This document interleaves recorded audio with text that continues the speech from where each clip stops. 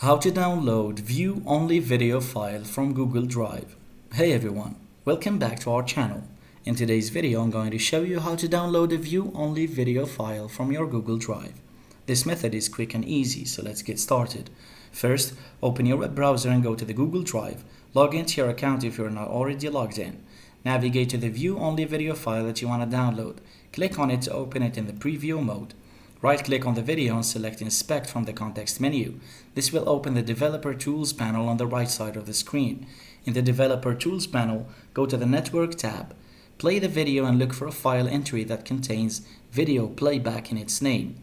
Right-click on this entry and select Open in New tab. In the New tab, the video will start playing. Right-click on the video and select Save Video As to download the video file to your computer. And that's it.